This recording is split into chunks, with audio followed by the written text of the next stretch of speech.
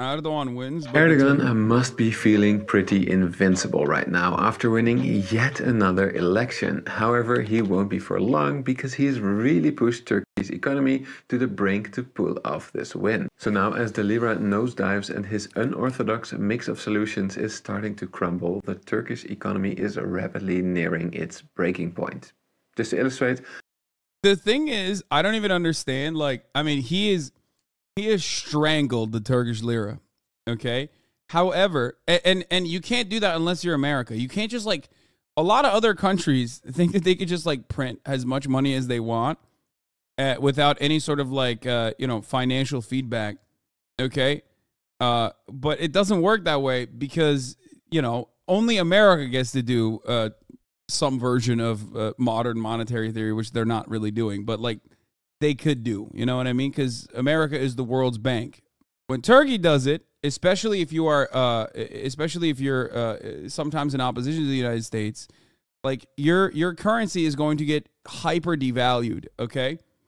Meanwhile, considering that your economy is pegged to the dollar, everything is going to become more and more expensive, even though your currency is devalued. However, because of the way that Turkey presents itself in the global marketplace, you don't even necessarily get the influx of foreign capital into Turkey that would then come in, okay, and basically like purchase everything for pennies on the dollar, because at least, back when I used to cover this kind of stuff, I mean, when I even worked many, many years ago at Haberturk, Bloomberg Haberturk, many, many years ago, one thing that foreign capital always, the perspective that foreign capital always had about the Turkish economy is that it is incredibly corrupt.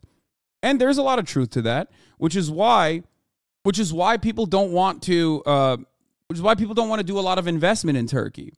So that's another reason why the economy doesn't even recover and doesn't even see the supposed quote unquote benefits that you would possibly get from your devalued currency.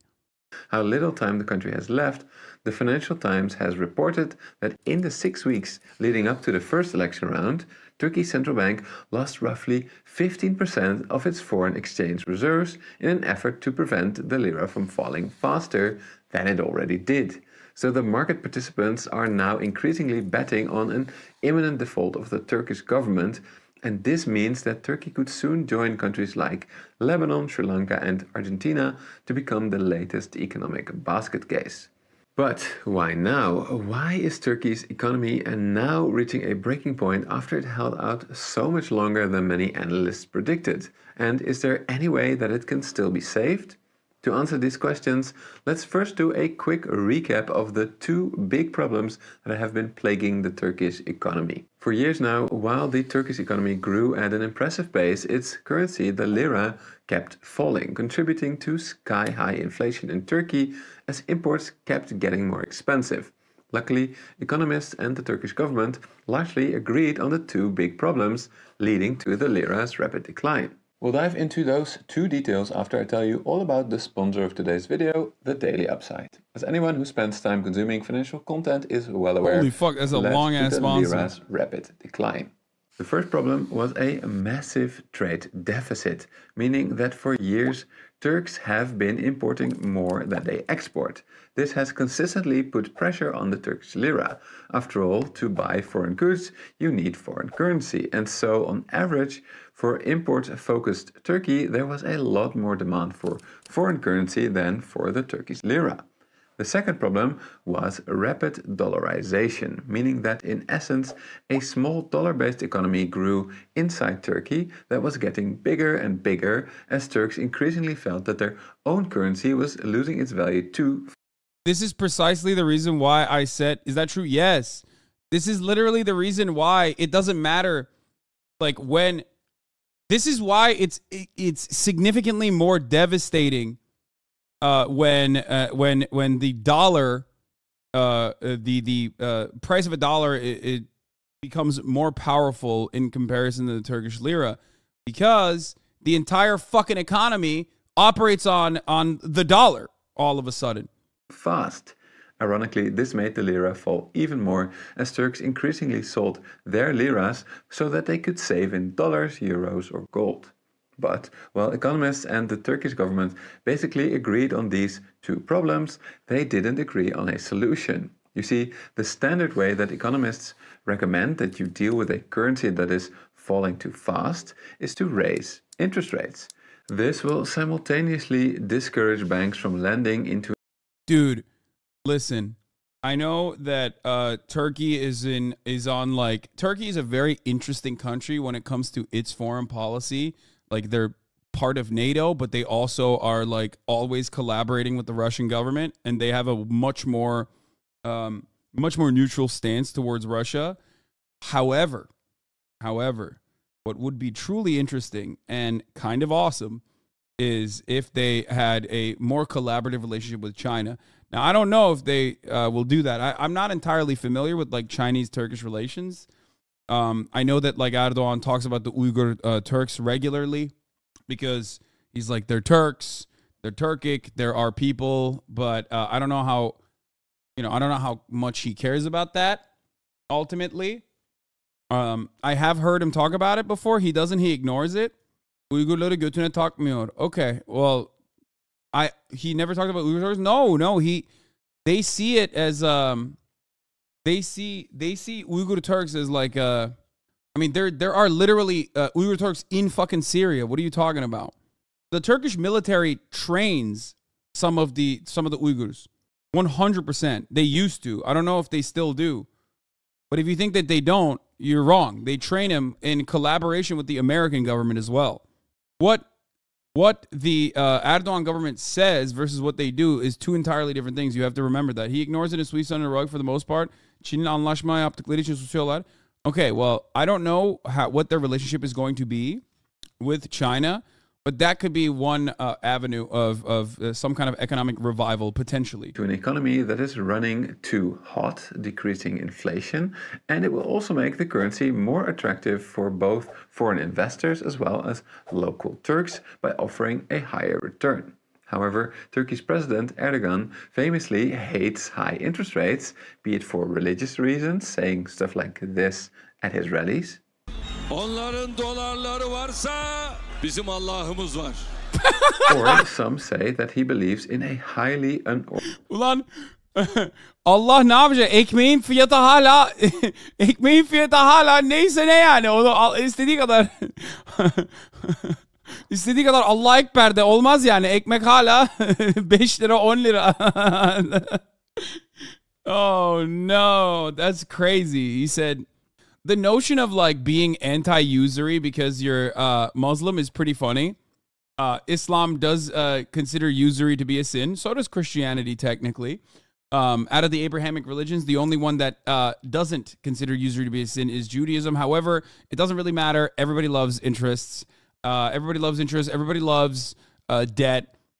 It's fucking ridiculous to claim that like he has any kind of like religious purpose behind it. I don't think that's the reason. Orthodox economic theory that predicts that interest rates that are high actually cause higher inflation. But whichever it is, he often ordered the central bank to lower interest rates precisely when standard economic theory would advise that you raise them. And this is why economists have long been predicting the collapse of the lira. However, as I discussed on this channel at the end of 2022, this did not lead to the collapse of the lira at the time because Erdogan's government was tackling the lira's fall using some highly unorthodox solutions. First, Turkey's central bank sold off a lot of its foreign exchange reserves to prop up the lira, and then when it basically ran out, it convinced former geopolitical rivals in the area to lend it foreign exchange reserves in exchange for political favors so that it could keep propping up the lira. Second, to counter dollarization, it started its so-called lirarization strategy. Now, in effect, this meant that Turks, which had foreign currency, could open a special deposit account for which the government would compensate them with more liras if the lira fell so much that the owner would have been better off keeping the dollars. And actually, this worked for a while, halting dollarization, stabilizing the lira, and this gave the Turkish government some time to tackle its other big problem, its trade deficit.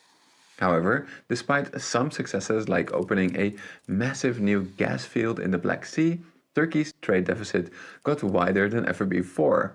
Now, the most likely explanation for this is that throughout 2023, Erdogan encouraged the Turkish banks to extend more and more credit, and this new money in Turkish hands was spent buying more stuff in Turkey, increasing inflation, and it was also spent outside of Turkey, driving the value of the lira lower. And so, after some relative stability, the lira continued its fall, and this now means that Turkey's economy is nearing a breaking point. You see, the fall of the lira is now undermining both of Erdogan's unorthodox solutions. First, while the Gulf states have been willing to support the lira in exchange for political influence, its continued slide is making it riskier and riskier for them to keep lending dollars to Turkey because of the decreased chance that Turkey can pay them back. And as we've seen with Pakistan recently, while Gulf states have deep pockets, they are not prepared to back countries indefinitely. Second, while Erdogan's lira deposit scheme was a big success, it was also rather risky. You see, if it worked in stabilizing the lira, it wouldn't cost the Turkish government anything. After all, they only need to pay out extra compensation if the lira loses value. But now that the lira keeps sliding, the Turkish state will have to pay these deposit holders a lot of extra liras, which could force it to start printing them, which could further devalue the currency. In other words, Erdogan's innovative but risky liraization strategy could now lead to a doom loop of paying deposit holders with newly printed currency, which devalues the lira, and so on. But will it, or can Erdogan save the lira once more? Well, that is highly uncertain. So, as I often do on this channel, I shall present you with 3 scenarios and give them all a likelihood. The first scenario is another Turkish miracle. In this scenario, the Turkish government convinces Arab backers to give them once again more money. At the same time, having won the election, the newly elected government now takes steps to cool down bank lending in the country, which combined with rising gas production reduces domestic inflation and turns Turkey's trade deficit into a surplus. This will eventually halt the fall of the lira and increases the chances that its liraization policy is also a success. Sadly, I don't think this scenario is very likely and give it a 15% likelihood since the Turkish central bank is running out of reserves so fast. Just to get an idea of how fast, while Turkey secured almost $20 billion loans from Arab states last year, it just burnt through $17 billion in reserves in the 6 weeks just before the election. The next 2 scenarios are therefore breaking point scenarios. However, they play out very differently. In the second scenario, Erdogan once again surprises friend and foe and returns to economic orthodoxy. In this scenario, the central bank will raise interest rates and the government will get an IMF loan. To appease them, however, it will introduce austerity measures. This will lead to a painful economic recession, which will eventually stop. You can't send me links unless you're subscribed, though. Hey everyone, it's me, the editor again. I hope you enjoyed this video. Please throw some Kaya loves in the comments, and it's always nice to know when people reach this segment. To get more Hasan content, don't forget to subscribe to the channel, and hey, leave a like while you're at it. And if you'd like to see another video just like this one, why not check this one out?